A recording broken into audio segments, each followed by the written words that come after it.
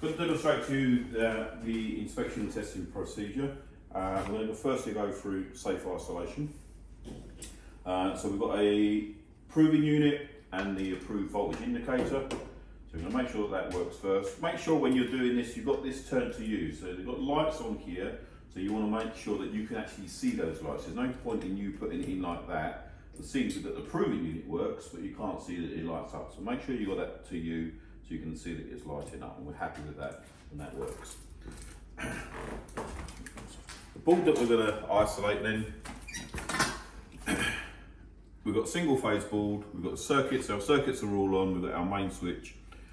As we said, particularly for your assessment and then obviously out on site, you must make sure that you get permission before isolating. So speak to your assessor, let them know that you're going to be isolating, and then say if you're out on site, speak to your client, get permission to isolate.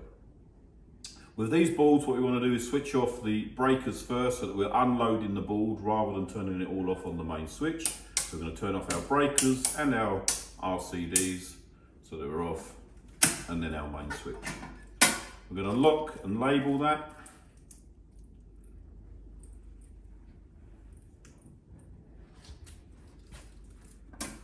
With these ones, the lock will go through the hole in the middle of the switch. And we can just lock that off. And that's just going to stop that from being switched on accidentally. Phillips screwdriver.